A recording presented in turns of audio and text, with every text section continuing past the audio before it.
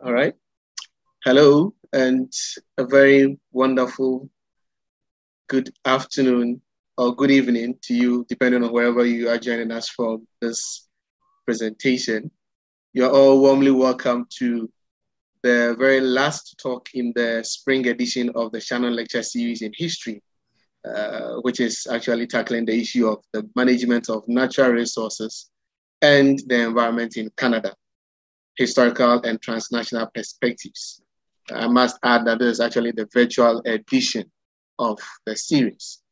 Today, we are still discussing the very important issue of the environment and the sustainable environmental practices associated with that. To do us the honors of leading the discussions is a wonderful researcher and advocate of the environment, who is actually a retired emeritus professor of history, whom I shall soon introduce.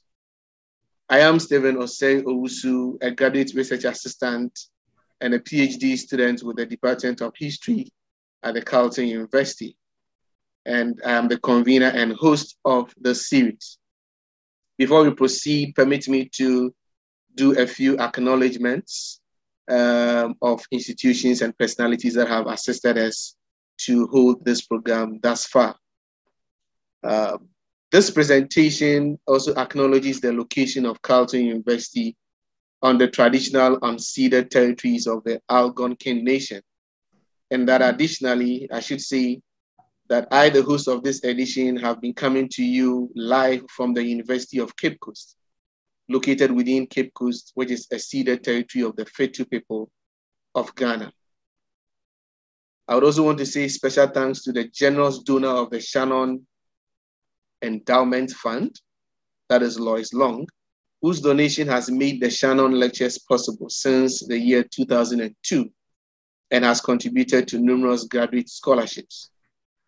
Finally, I would also want to say a big thanks to the Shannon Fund Committee of the Department of History at Carleton, under the chairmanship of Professor James Miller, and as well as a big thanks to the Faculty of Arts and Social Sciences for their continued support. Above all, I would also want to say a special thanks to our sponsors who have stayed through with us all throughout the organization of this series.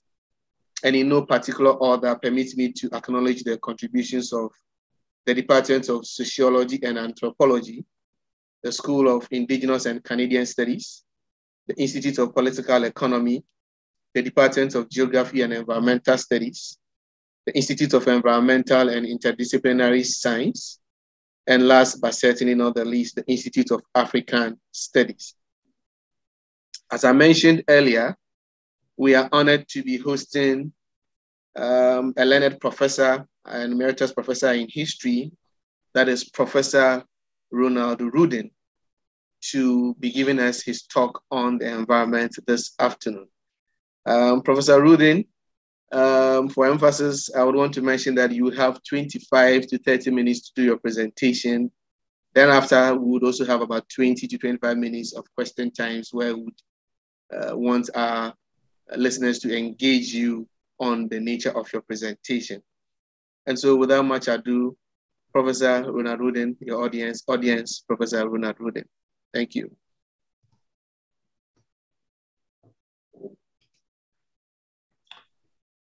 Well, hello, everyone. Thank you very much for coming out, and thanks to all the people at Carleton for making it possible. So I'd like to begin by acknowledging that I'm speaking to you today from Montreal and unceded Indigenous lands. The Kanien'kehá:ka Nation is recognized as the custodians of the lands and waters where I am today. Tiohtià:ke, or what we call today Montreal, is historically known as a gathering place for many First Nations. Today it's home to a diverse population of Indigenous and other peoples. We respect the continued connections with the past, present, and future, and our ongoing relationships with Indigenous and other peoples within the Montreal community. And in addition, I need to acknowledge that the research connected with this presentation was carried out within the territory of Mi'kma'ki, the unceded ancestral territory of the Mi'kmaq people. Our relationship to this territory was agreed upon in the Peace and Friendship Treaties of 1752. Because of this treaty relationship, we need to acknowledge that we're all treaty people and have a responsibility to respect this territory. In the midst of the climate emergency, we're constantly reminded the importance of protecting nature, and I'm putting the nature here in air quotes. So here are two examples that have recently come to my attention. Parks Canada, for instance, encourages Canadians, and this is their expression, to connect with nature in places conceived to protect it. I'll come back to that in a moment. For its part, the City of Montreal is encouraging residents to come to such facilities as our botanical garden, offering a season pass to provide what they call, in the slide here, unlimited access to nature. So, to be sure, it's hard to be against nature, and that's certainly not my intent. But rather, my goal today is to encourage us to reflect on what we mean when we refer to nature. And in both of these cases, Parks Canada and the City of Montreal were referencing environments that were shaped by human interventions, no matter how much they might want to constantly talk about displaying nature. Now, these are environments which incorporate elements of non-human life forms, so flora and fauna. Indeed, these environments could not exist without a human intervention. In the case of Parks Canada, which I've written about previously, for over 100 years, Parks Canada removed all evidence of a previous human presence in our national parks to make them appear more natural. But of course, that was a fiction. The fact is that we're easily seduced, and I certainly learned that in doing this project, we're easily seduced by such landscapes that appear to be natural, some of which are more respectful of sustainability and biodiversity than others. And so we need to focus less on claims, however attractive, on claims that something is natural, and we need to focus more on the nature of the kind of human intervention that made a given landscape possible. In order to encourage such reflection, this presentation is designed to take you on a journey through the history of a particular landscape in Atlantic Canada over the past 50 years. More specifically, we'll be visiting the shifting contours of Petitcodiac River in southeastern New Brunswick. So assuming you could actually follow my cursor here, this is the source of the Petitcodiac River, which travels past Moncton and ultimately into the Bay of Fundy. Along the way, the Petitcodiac flows through hectares of farmland, but also through the city of Moncton, the third largest city in Atlantic Canada, on its way to the Bay of Fundy. This flowing into the Bay of Fundy doesn't really tell the whole story of this environment, because twice a day, the tides of the Bay of Fundy, the largest in the world, move up the Petitcodiac, confounding the notion of what is upstream and downstream. For millennia, prior to the arrival of settlers, the tides twice daily brought millions of tons of rich sediment onto the lands that were inhabited by the Mi'kmaq First Nation. The sediment provided the perfect medium for the growth of marsh grasses that served the indigenous people well, providing a source of food that nourished fish and other wildlife that they consumed. Indeed, it's been shown that marshland provides more caloric value per hectare than more modern forms of agriculture. But when Europeans, first Acadians, and later English speakers settled this land, they made no particular effort to recognize the value of the marsh grasses and instead created structures that were designed to drain them. So what we see in this sketch is effectively what the settlers constructed. First, they constructed dykes, which were designed to hold back the tides of the Bay of Fundy. But just as importantly, maybe even more importantly in a way, they built sluices, what were called abateaux, into the dikes. They had a gate on them. It only opened outwards. And so on the inland side of the dike, waters that accumulated from rain or from spring runoff could pass out at low tide. But at high tide, when the waters might have pushed up against the gate would then be pushed closed, so the salt water couldn't intrude on the land. So with this system in place, In a couple of years, marshland effectively was drained and became arable farmland. And for nearly 300 years until the 1930s, the drained marsh supported farms, particularly ones that grew hay, as we see in this picture, which was taken in the early 20th century on farmland bordering on the Petitcodiac River. But by the 1930s, the hay market had collapsed, with cars and trucks pushing horses aside and killing the demand for hay. Farmers didn't have the funds to keep up the dikes, and there were reports of land going out to sea, which was the expression of the time. And so in my research, I found many photographs like this, particularly from the 1940s. In response to the situation, the federal government in 1948 created the Maritime Marshland Rehabilitation Administration to fix the problem. And the research I've done, the book that I published, effectively explores the history and legacy of what more easily I describe as the MMRA. And I'll just make the point now, but I'll come back to it later, that the title that was given to the MMRA that it had to do with rehabilitation was significant, because the idea was that in a way, the proper, I'm reluctant to say natural, but the proper state of this landscape was the one in which salt marsh had been drained and made into arable farmland. And so in a sense, what the MMRA was designed to do was to rehabilitate the land that had been flooded and turn it back to dike land. But there was never any idea that the rehabilitation had something to do with reestablishing the salt marsh. The presumption was that the normal state was what I think we can call dike land, land that had been drained because of the dikes. The MMRA assembled engineers and heavy machinery to rebuild the dikes in Abuteau, sometimes borrowing from the farmers, such as the man we saw earlier sitting on the spot, but from people such as that man who had been responsible for the dikes for centuries. But by the start of the 1960s, the MMRA had largely finished that work, that is the reconstruction of the dikes in the Abuteau. But it wasn't done, and it kept working for another decade before it wound up operations in 1970, building a series of dams, tidal dams, across a number of the major rivers that flowed into the Bay of Fundy, one of which was constructed across the Petitcodiac River at Moncton. The idea was that the dams would save money by precluding the need for maintaining dikes in Abuteau upstream. So, the thinking was that if you simply put an obstacle in the middle of the river, you could just let the dikes in the Abuteau go, and considerable savings could be made. But unlike the other dams, the one across the Petitcodiac, which was completed in 1968, had almost nothing to do with protecting farmland from the tides.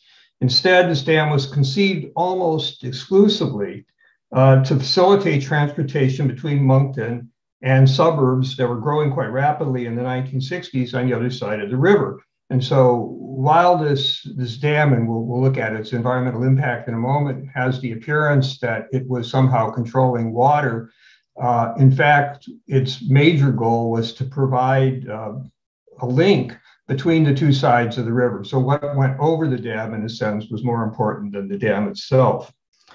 Unlike the other dams, the Petitcodiac Causeway, as it became known, was not built near the mouth of the river. In fact, you can see on this map that it was located 40 kilometers upstream, with the result that the sediment that washed up twice daily was deposited on the seaward side of the dam, even while it was being constructed, making the river narrower and shallower.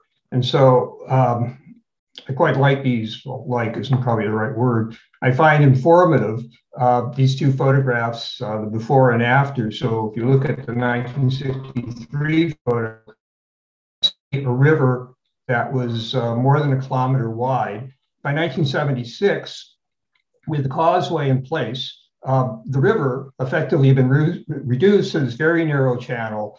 The darkened in area was effectively sediment that had been dumped on the seaward side. So if you kept going, you would get the Bay of Fundy. On the seaward side of the causeway, and as we'll see later, became home to marsh grasses, which grew on the sediment. In changing the dynamics of the river, the causeway also killed one of the Petitcodiac's most popular features, the tidal bore that saw gigantic waves moving upstream, making it one of the biggest tourist attractions in Atlantic Canada. I mean, in fact, this is a postcard, in fact, that somebody sent back home telling people that they had had a great time seeing the tidal bore. And there in fact is to this day in Moncton a kind of stage where you can sit and watch the tidal bore as it goes by. But the Petitcodiac Causeway had the result because it was this gigantic obstruction in the middle of the river to, in fact, kill the bore. So that surfers who came to Moncton, because people actually did surf, and I'll come back to this again later, people surfed on the Petitcodiac, and these are three guys from the States who came up in 1967 and who came away disappointed. And I interviewed one of them because the construction of the causeway, which had already begun, it wasn't finished until a year later, but even when it began, it was already destroying the tidal bore. And so they came away disappointed because the causeway had already changed the environment. But this wasn't all. The causeway also destroyed fish stocks, as various species such as salmon were unable to navigate the fishway that was built into the causeway structure. So Moncton is over here. The suburbs they were trying to connect with are on this side, and these are the gates that were very infrequently opened that closed off the river. And fish had difficulty navigating the causeway structure. Fisheries officials had warned the MMRA engineers that this would happen. The correspondence is actually quite interesting. The fisheries officials were sure they knew what they were talking about. The MMRA engineers told the fisheries officials to mind their own business and effectively showed no concern. And finally, the causeway was responsible for the creation of a large head pond, the blue water, if you will, upstream. So this is upstream. If you kept going in the opposite direction, you would come to the Bay of Fundy. Upstream, you had fresh water, runoff water that then was blocked by the causeway on the inland side. This large head pond, which came to be known as Lake Petitcodiac by individuals who constructed high-end properties along their lake. So the story of the construction of the Petitcodiac Causeway is, to my mind at least, a classic example of what the sociologist James C. Scott has called high modernism, a way of thinking that allowed experts, in this case the MMRA engineers and their colleagues, to ignore the advice of others because they knew better based upon their particular form of expert knowledge. Ironically, in its earlier actions as it reconstructed the dykes in Abateaux, the same engineers listened carefully to farmers and incorporated modern engineering practices into the older ways of managing the dike land environment. So I always found kind of interesting that, in fact, these engineers had no difficulty when they actually were so inclined to listen to what we might call more local forms of knowledge. By the 1960s, they had decided that they knew better and could ignore advice from various quarters they were given as to what would happen if they built this, well, many of the dams, and this one in particular that we're talking about today. By the 1960s, this regard for the view of others and the specificity of any project had disappeared, with the dramatic results that I described: the narrowing of the channel, the destruction of fish stocks, the destruction of the bore, and the creation of the head pond. As Scott has noted, and so this is James Scott speaking now, the lack of context and particularity is not an oversight. It's a necessary first premise of any large-scale planning exercise. With regard to such exercises that might affect the natural world, Scott pointed to the high modernist narrow focus on a particular goal. So in this case, the goal, the sole focus of the MMRA engineers was the crossing of the Petitcodiac. Like I said earlier, it was entirely a transportation project. In the process, ignoring other factors such as, and now I'm quoting Scott again, such as the well-being of the community. As he puts it, the clarity of the high modernist optic is due to its resolute singularity. The simplifying fiction is that for any activity or process that comes under scrutiny, there's only one thing going on. And this is apt because time and time again, when problems were pointed out to the MMRA engineers, their focus on building this thing precluded their ability to think about almost anything else. So with the completion of the causeway, an environmental battle began that only concluded in 2021 with the removal of the gate structure, which had already been permanently opened in 2010. So this image effectively shows what we have today. The gate structure, which used to be here, is now a bridge across the river. The gates are gone, as is the headpond, because upstream, where there had once been a headpond, the river is flowing once again. So for my purposes today, I want to focus on elements of that debate that went on for 50 years that indicated various perspectives of what constituted nature was natural. So I want to come back to the points I was making at the beginning about how easily we're seduced by ideas of what is natural. So effectively, debate was one between individuals concerned about the degradation of the river and the fish that had long freely moved up and down its length on the one hand, and those who had built lives for themselves along Lake Petitcodiac on the other. So I don't want in any way to demean the efforts of those who for decades worked tirelessly to remove the causeway, but I do want to draw attention to how they conceptualized the natural state of the Petitcodiac River and its watershed. This conceptualization came out quite clearly in the statement by the statement that we'll see in a second, of two of the leading activists in the anti-causeway movement, Gary Griffin and Julia Chadwick, who wrote about how the original Acadian construction of dikes had, as they put it, little effect on the creatures which depended on the uniqueness of the Petitcodiac for their existence. The dike structures were constructed in such a way as to allow fish and wildlife passage. So you need to kind of step back to think about what's being said here. And they weren't unique in saying it. Writing in this manner, Griffin and Chadwick naturalized the diked landscape, ignoring the marshland that had preceded it and that was destroyed by it. In the process, they obscured how the salt marshes had supported species that had now lost their source of nutrients, a process that in certain ways paralleled the compromise of fish stocks by the causeway itself.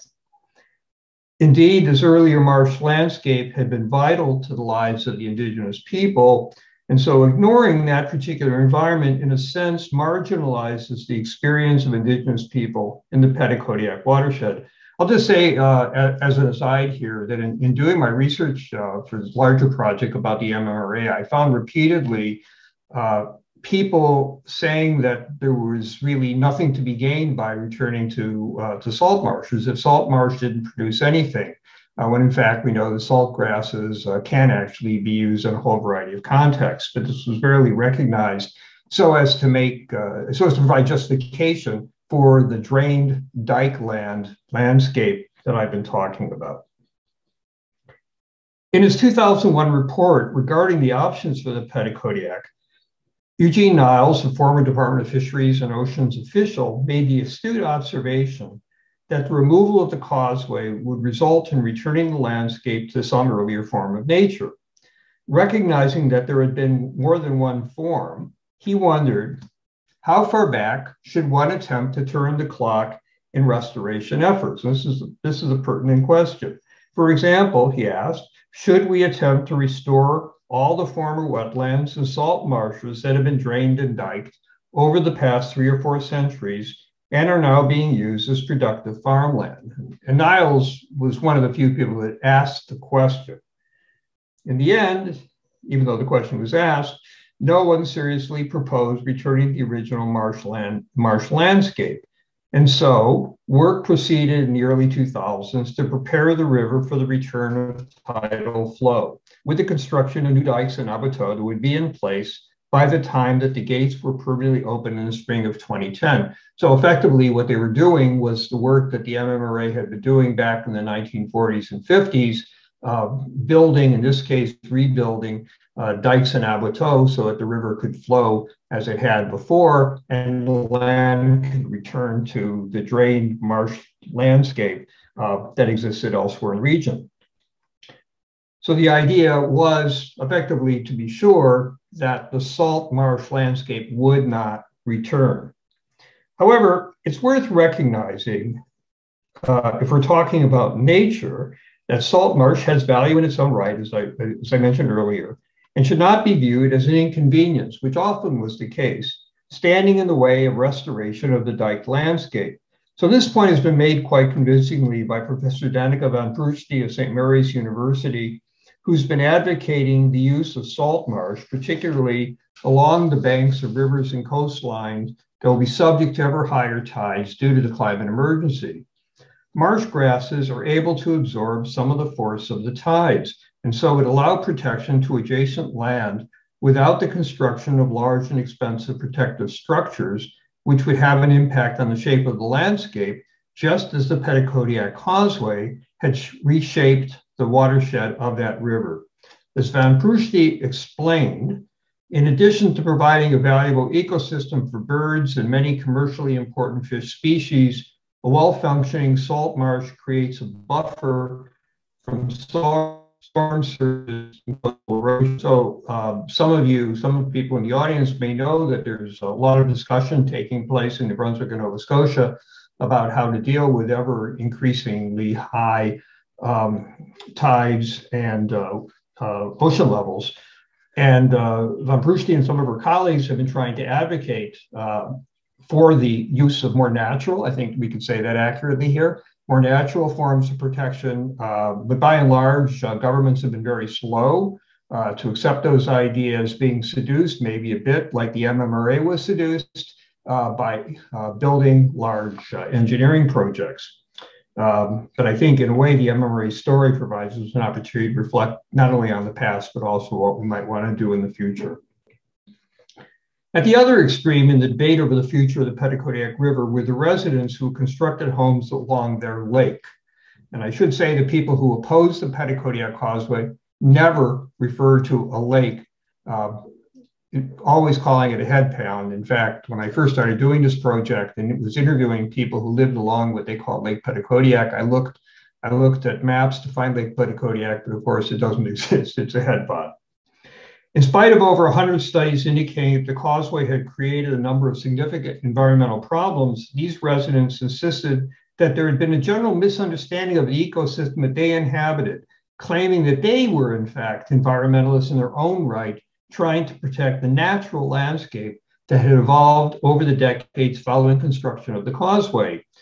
So I found many letters, such as the one we're going to look at now, in the Provincial Archives in New Brunswick. And one of the residents who lived along the lake, the head pond, if you will, observed the following: "I'm very concerned about the decision of our government to have the gates open. This will definitely ruin the lake and the surrounding ecosystem. I had the opportunity of seeing the beauty of this artificial lake and its surrounding area with its abundance of birds and wildlife. It has the potential of all kinds of water activities if it were not for the threat of destroying the lake by opening the gates." So in my opinion, this person said, we are the true naturalists. We are the environmentalists. We are trying to save the lake and the surrounding ecosystem, not destroy the lake, always the lake, never a head pond, just to satisfy the wishes of people whose intentions might be good but unrealistic if they think the river will go back to the way it was before the causeway. Well, in fact, it has gone back, but I'll come to that in a moment. Or as another resident put it, when the lake was there, we couldn't wait till 5 o'clock. When our jobs were done, we'd come home, run down to the lake, get on our sailboat, sail for hours, motor for hours. It was pleasant. It was somewhere to go. Back then, it was a place for nature. In the end, however, the residents lost. And in 2010, when the gates were open, the lake was drained, and the ramp leading to once had been a marina became a road to nowhere. But more significantly and positively, the Petitcodiac, once called Canada's most endangered river, has come back to something approaching its pre-causeway state, which is to say a return to the dike landscape, suggesting that environmental degradation can be reversed. So what we're looking at here across the river, Moncton is in the distance, so this picture is being taken from the suburb side.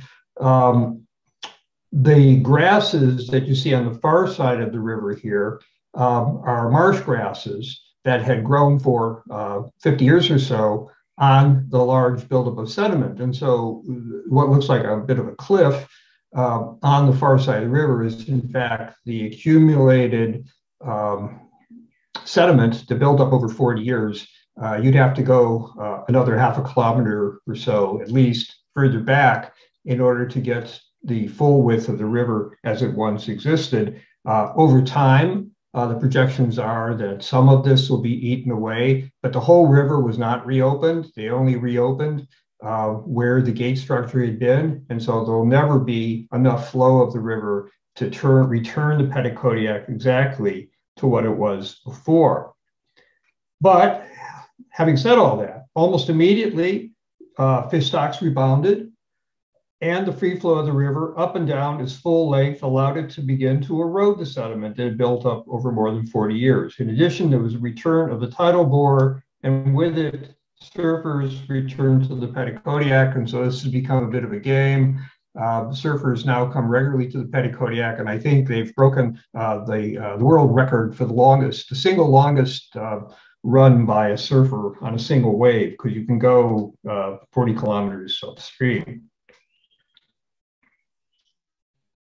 To see these developments as anything but positive.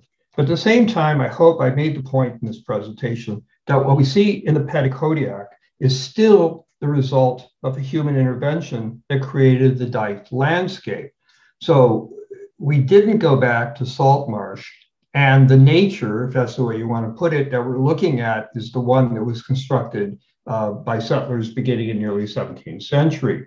So while this landscape may appear to be natural, as opposed to the degraded river shaped by the Causeway, it's still a long way from the salt marsh that dominated prior to the arrival of Europeans.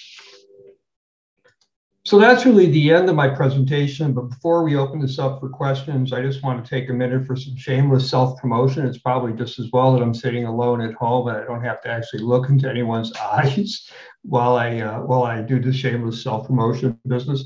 So this presentation and all the visuals that were included today are drawn from my latest book published by UBC Press entitled Against the Tides, Reshaping Landscape and Community in Canada's Maritime Marshland. So the Petitcodiac story is a small part of a larger story dealing with the MMRA. And you'll notice in the lower right-hand corner of the cover, those are the surfers that we saw earlier. I believe the organizers of the series are going to be sending an offer provided by my publisher to get a 50% reduction for the purchase of the hardcover, but the hardcover is ridiculously overpriced. So frankly, even at 50%, it's still, more than you should spend. Or you can wait another 4 or 5 weeks, because in August, the paperback version, which is much more affordable, is coming out. And you don't have to wait at all, and you don't have to spend any money in order to watch a documentary film that we made that accompanies the book. So the film, A Natural Landscape, I produced. It's directed by the Montreal filmmaker Vidar Bear, and it's available at the site noted here on the screen, unnaturallandscapes1word.ca. So I thank you for your attention, and I look forward to your feedback.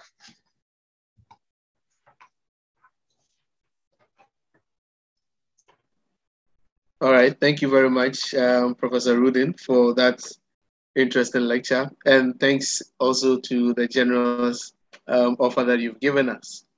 I must, before we enter the question and answer session, I must say that if you have any contribution, if you have any question to ask Professor Rudin, you can just slot it into the chat box. I'll feed these to him as and when they become available.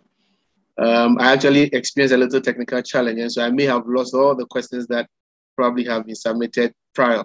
If anyone had submitted any such question, please, I'll beg of you, resubmit them and I'll read them to Professor Rudin. But Prof, since there is no question in the chat box yet, I'd start off by asking a question. Unfortunately, I lost the larger part of your presentation because of the technical challenge, but there's something that intrigues me about your presentation, and that is the role of academia and how it can impact policy directions when it comes to environmental protection. I'm wondering if the research that you've done all this while regarding the changes that have happened on the Petitcodiac, if you would say that academia has been able to so far impact policy in a much more better way than it used to be in the past. I don't know what your opinions are on this, academia and then policy, impact. Well, I'm still struggling with the idea that maybe nobody heard most of my talk if you didn't, but I'll just go ahead.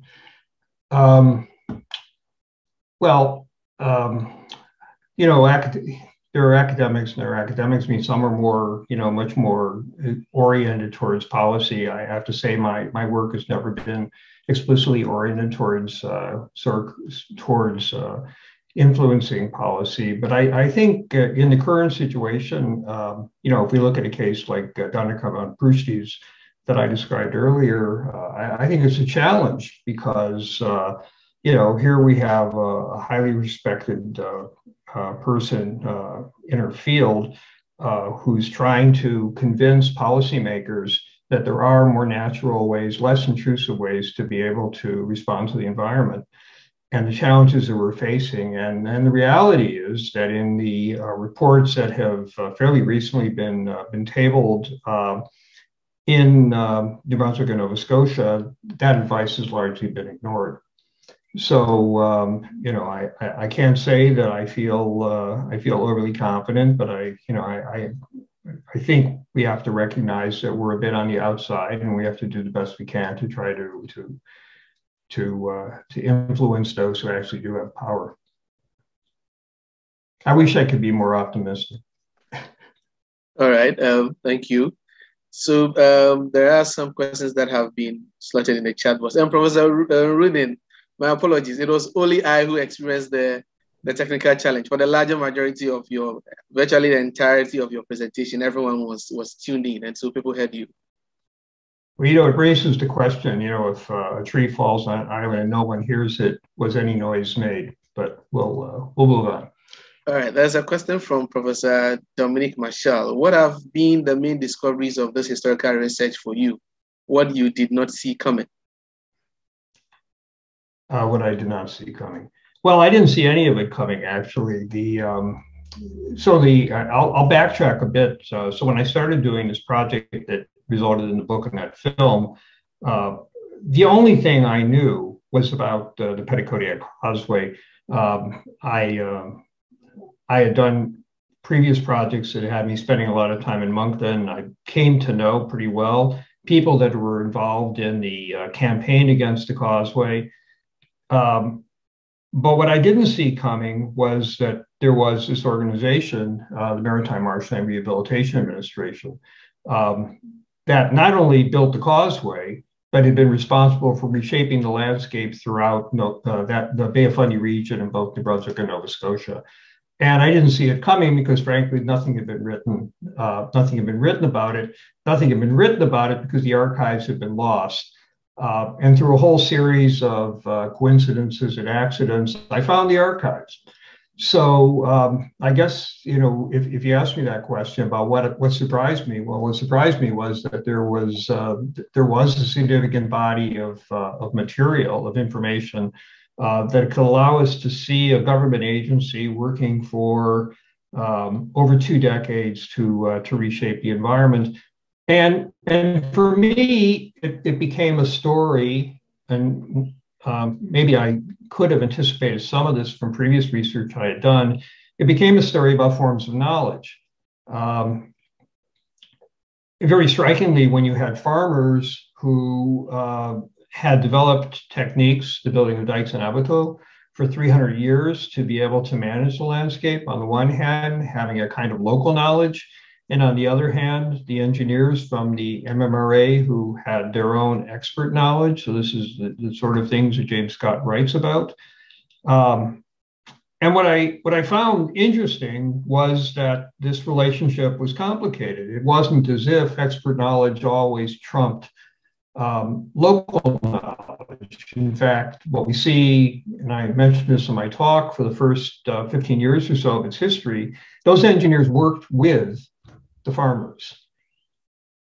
And then something shifts. And in part to justify the continued existence of the MMRA, they moved into the second phase when they built tidal dams.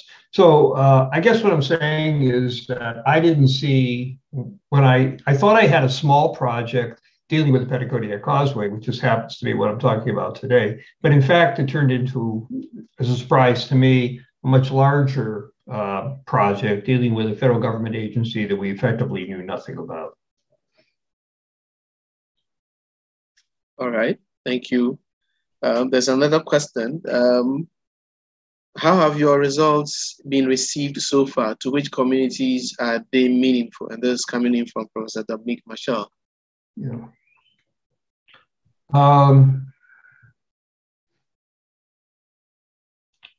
I think, well, it's been, I think it's been, I mean, maybe I'm not the right one to say this. I think it's been well received. I think people have recognized that there's a kind of balance in the book. I haven't painted okay, I have to backtrack a little. It would be easy to portray the MMRA engineers as somehow evil, especially if you focus on the Petitcodiac Causeway. But the fact of the matter is that there was this earlier experience, this earlier period when the MMRA worked with farmers. And in fact, it was the farmers who needed the help and who were grateful for the fact that the federal government came in and provided the resources to rebuild the dikes in the Ablato. And so I make that point. So I've been criticized, I think correctly, in the past, sometimes for being a little too eager to criticize people like the engineers in the MMRA. They're easy to take, to aim criticism at. But in this case, I think the farmers, and I've talked to farmers who've read the book. I think they appreciate the fact that I was able to see that they needed the help of the engineers and that the engineers worked with them. And at the same time, those farmers have, no reason to particularly support the more radical, what I would call more radical solutions of the MMRA when they built the tidal dams. As for the people who lived along Lake Petitcodiac, I have to admit I haven't spoken to them. But I didn't mean for them to come off as somehow evil or wrong either. Most of them moved into their properties along what they called the lake after the causeway was constructed. For them, there had been no previous form of nature. They bought land along a lake and they built lives accordingly. And so I know in the campaign against the causeway, sometimes these individuals were portrayed very negatively, seeming to be more concerned about their properties than about the environmental degradation of the river. I tried in the book to have a more balanced kind of approach, to recognize that they had their own worldview, even though it might not be one that I entirely share. So I guess to say in balance, I think people have been okay with the book.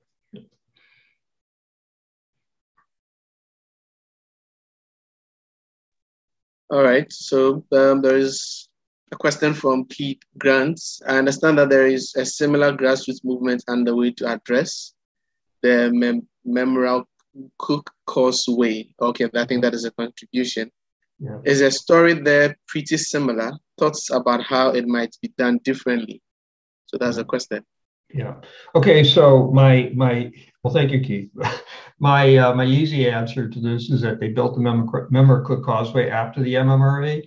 So I didn't do a lot of research into it, but the story is much the same, right? That the landscape wherever these causeways were built, that headponds were created. I think it's important maybe for a second to step back and think about the difference between dykes and Ablato and what they did in terms of water, retention of water, as opposed to a dam. So the point of an Ablato, as we saw in that drawing at the beginning of my presentation, the point of an Ablato is to push the water out so that you end up with all the water on the inland side of the dike being pushed out towards the sea. Whereas a dam is a fixed link. It's designed to block water and to retain it. I mean, you have gates on a dam normally to lower the level from time to time if it gets too high, but effectively the point of a dam is to retain water. And so in the case, to come to your question, in the case of the Memmerclook, again, the river was seriously degraded as a result. And so it would I can understand why people would be interested in deconstructing it. And to follow on that, in Nova Scotia, there is a very similar kind of story. The kind of twin, if you will, to the Petitcodiac Causeway was a dam that was built across the Avon River in Nova Scotia. For those of you who know the geography, this is at Windsor in Nova Scotia, not far from Grand Pre.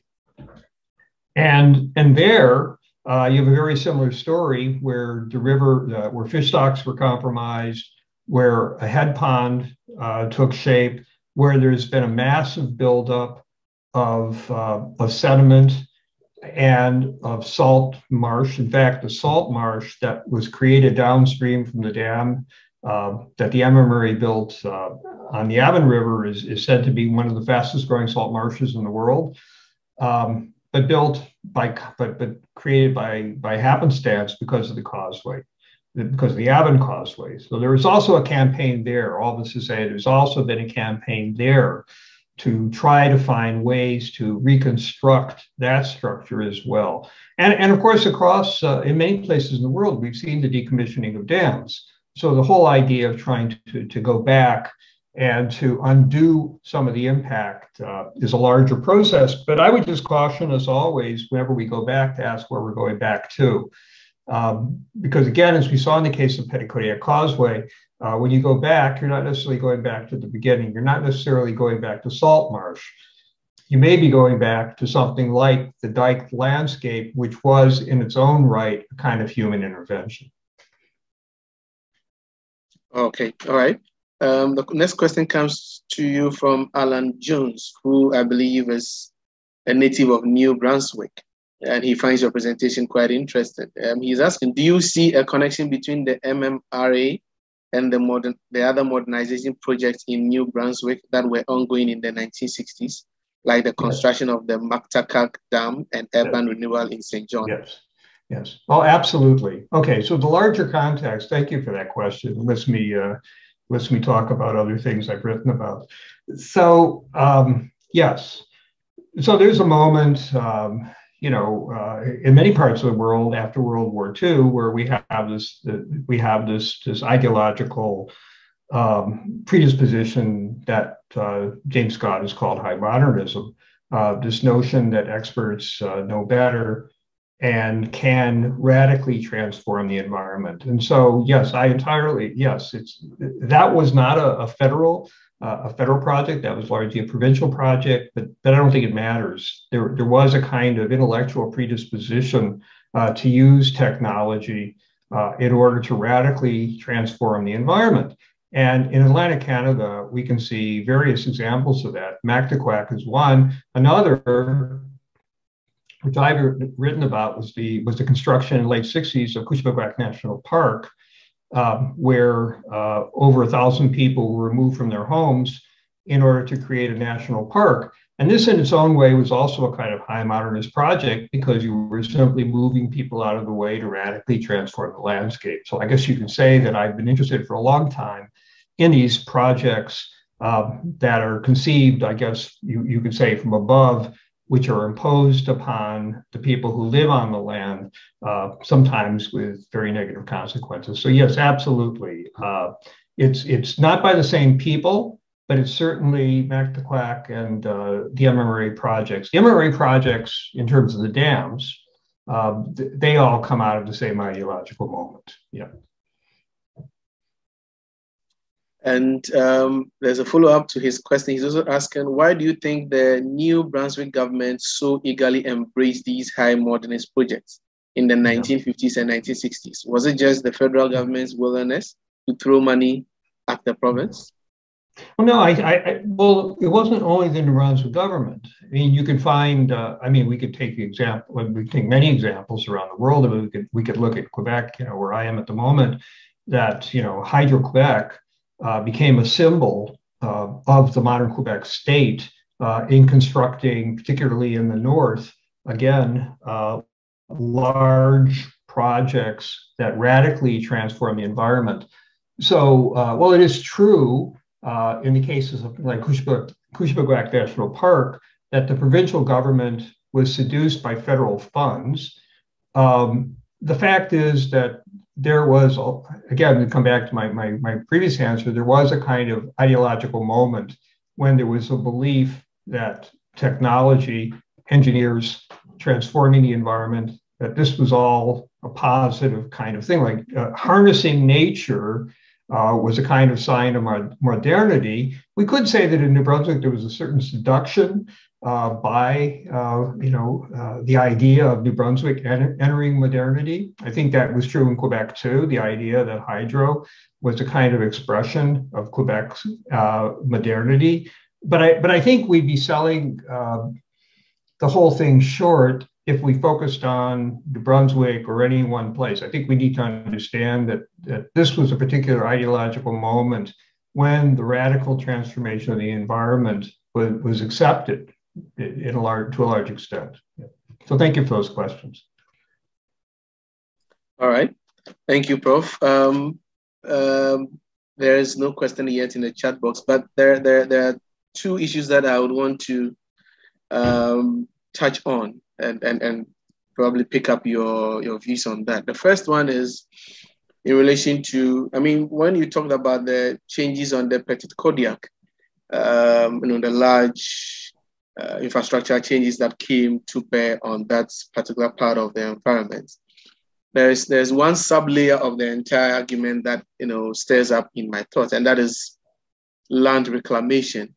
If you look at the advent of modernity and the attendant, scientific and, infrastructural developments that have become the norm, you realize that if you look at the countries in the Gulf and in many other European countries, there are strenuous attempts at trying to reclaim land from the sea. Similar to this, if you look at here in Africa, there are people that are trying to reclaim portions of lands that are marshy lands, from river bodies. They carry trips of sand and truckloads of stones and sand, fill these to the brim, and then ultimately they're able to get, a land that could serve as the base for their infrastructure project. I'm wondering what your own personal, and academic views are on this particular subject. I mean, in the interim, whilst people are able to claim these lands, it offers them the chance to, construct houses, go on with the infrastructure projects, and it satisfies that, interim need. But ultimately, these lands, these environments are no more the same. There's quite some element of,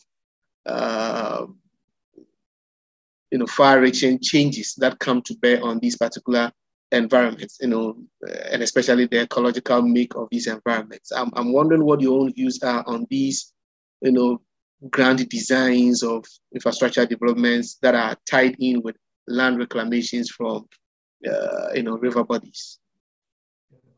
Well, it's certainly not for me to pass judgment on land reclamation projects on parts of the world that I'm certainly not an expert on. But of course, at the beginning, if we go back to the 17th century, what the Acadians and the people who followed them after the deportation, what they were engaged in was a land reclamation project, right? I mean, that's what they were doing. So when they built the dykes in the Aboteau, they were reclaiming. Okay, I'll just question a bit the use of the term reclaiming, as if the proper form of the land is with the water removed, or we're reclaiming it as if it was something that we have a right to. I think we have to be a little careful about the language that we often use, because I think this is part of the problem, that the natural form that we think we're aspiring to is moving these inconveniences out of the way and reclaiming it for us, or claiming it for us. I'm not sure what the re part even is. So I think we have to, I guess my point in all of this is just to get us to think through what we mean or what we think we're doing. So I don't have necessarily an objection to the fact that the dikes in the Awatow were constructed. The people who took over indigenous lands, so we have to recognize that to begin with, came from Europe with a certain conception, a certain vision of what land looked like. And they had experience in building dikes in Europe. And so they used the technology they had in order to construct an environment that was familiar to them. Okay, and I think this would be true in any environment, we have to recognize that for every human intervention, there's going to be some cost. And the cost, in the case of land reclamation, if we want to use that expression, in New Brunswick, in Nova Scotia, along the Bay of Fundy, the cost was the destruction of salt marsh. And unless we're going to say that salt marsh is of no value and deserve to be destroyed, then I think we have to think through the costs that went along with the advantages. And so the only thing I would say in terms of these environments of land reclamation that I know nothing about is that we always need to be mindful that there's a cost. So if there is land reclamation, what's being destroyed or what's being taken away, or what implications will there be if the land is reclaimed, so to speak? And, I think we often assume, and this comes back again to a bit about high modernism, that we kind of presume that technology is good, imposing it will be helpful, and we don't think as much about the cost. So that would be my cautionary note, is that as positive as it might seem to reclaim land, I don't like that term, but you got me stuck now. But if we're going to try to make land available that hadn't previously been available, there's going to be a cost. So we need to reflect on what those costs are. All right. Thank you, Prof. Probably the last two questions. This one is coming in. It says, do you see similar blind attitudes now in Canada or New Brunswick, or are stories like this one slowing down enthusiasm for rapid developments such as this one? And my apologies, let me slot in one more question from my end. With the long years of your research, in this area, how have you seen the critical question of adequate compensation to local communities that are impacted by these high modernist, projects? How have you seen that issue, interrogated or settled? Okay, so there were two questions there. So the first one had to do with more recent projects that seem to be might be in the same vein. Well, I think they're coming. Again, there are plans already being. You might not be surprised to know there are plans being discussed as we're here today somewhere about what to do with rising ocean levels. And all of the plans are technologically driven and are devoted towards building higher and stronger. And I understand that, but then again, there are alternatives, right? So we have these alternatives. This is why I talked about the use of salt marsh as a tool, a natural tool, if you will, in our toolbox. So I think I didn't quite realize when I started doing this project that I would finish it around the same time. How could I have known that I would end up finishing it around the time that serious plans are being made about what we're going to do with climate change, which is going to threaten water coming again onto this land? And I think the moral of the story that I've talked about is that we just have to be very cautious and careful about the implications of the technology that we impose. Okay, now there was a second question, which I completely forgotten. Yes, I was asking how you've seen the question of adequate compensation to local communities that are dotted around, these east sides of, large industrial projects. Yeah. Well, invariably, people aren't compensated very well. that was the case. That was the case in terms of Mactaquac. The Mactaquac example in New Brunswick that was described earlier. There was there, much like in Cushbeguac, a significant movement of people from their lands when they were flooded. The compensation was never adequate. When the people were moving their lands at Cushbeguac to build a national park, there was little compensation. And of course, the indigenous people received no compensation for the land that was taken from them when settlers came and constructed this dykeland marsh, this diked environment that I've been talking about. So I think it's fair to say that part of that moment that I was trying to describe earlier was one in which technology ruled, and the people who were actually subject to it were treated largely with neglect. Okay. Thank you, Professor Rudin, for that. I think David Miller is adding a contribution. He says, to be fair, building the dam in New Brunswick reduced coal power generation a lot. As someone who co-owns land downstream, it improved the health of the river downstream because very low water levels that used to occur are much less common than when I was a kid.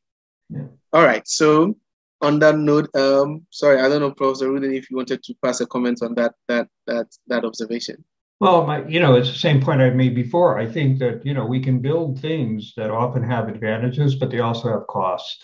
So, I don't deny in any of these cases that someone somewhere, and not insignificantly, could benefit, but at the same time, there are also costs. I mean, the people who had, in the Mactaquac case, which has been written about extensively by others, there were costs that were absorbed by the people who lost their lands, who found them flooded, who were removed, who were told that they needed to be re-educated in order to be able to make it in the real world.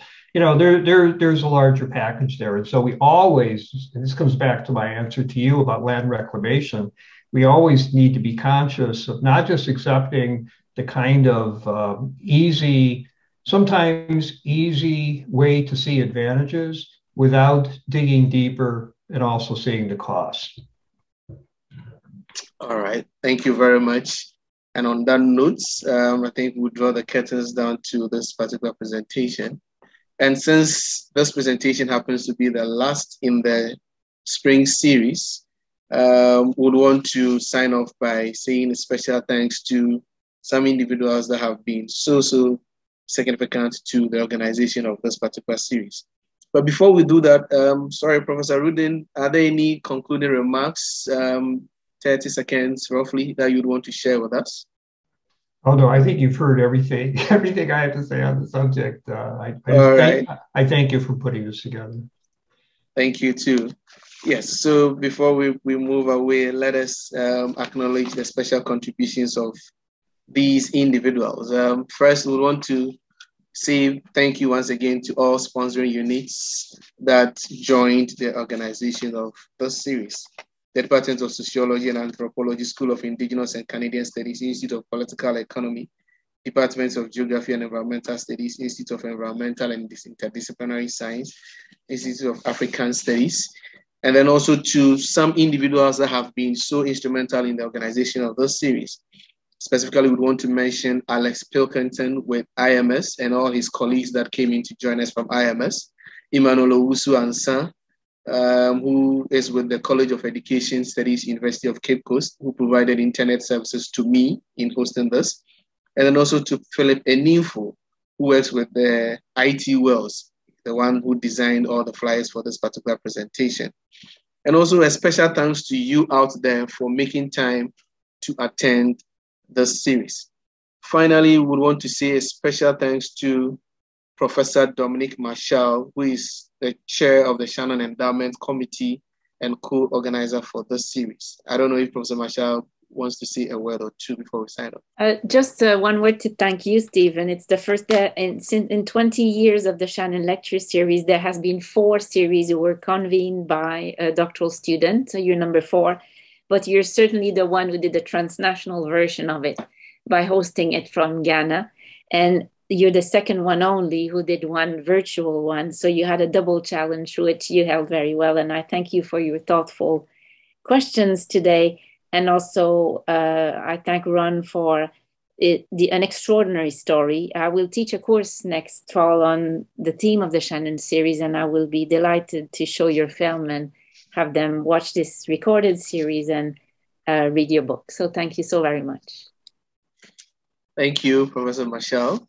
Yeah, so on that note, I would want to mention that the next series of the Shannon Lecture series in history comes off in the fall of 2022 and is going to be held with the title Climate History. It is going to be hosted by Professor Joanna Dean, who is Associate Professor of Environmental History at the Department of History, Carleton University.